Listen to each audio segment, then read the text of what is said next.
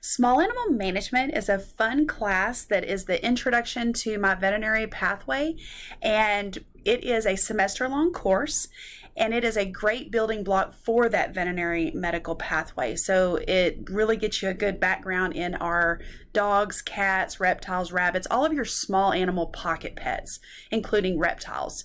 They're going to be prepared for success whenever you go into that vet med pathway. And this is classroom based, but we still have some hands-on lab. So you're still getting to handle animals, have animals in the classroom, things like that. Prerequisite, we're recommending that you have taken principles of AF&R, so you have the background of the FFA and what SAEs are. The course level for the GPA is a 4.0.